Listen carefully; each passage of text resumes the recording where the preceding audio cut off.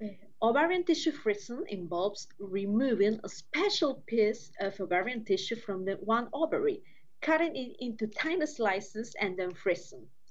Then later, when you are ready to try to conceive, the ovarian tissue slices are grafted back into your pelvis.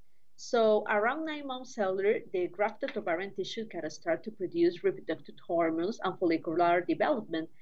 So pregnancy may be achieved either with ovarian stimulation and IVF or perhaps even naturally.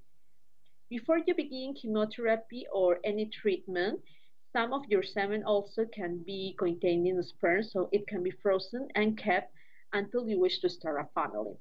Men, in case of men who have to travel overseas of work in dangerous situations, for example, they will also want to have their sperm frozen for use in the future. For other men, particularly, for example, those men who have small amounts of non-mature sperm in their ejaculate, sperms can sometimes be retrieved by surgery, and then it can be collected using some methods that are not able to fertilize an egg on their own. So they will need to be injected into an egg during a process that is called ICSI, intracytoplasmatic sperm injection.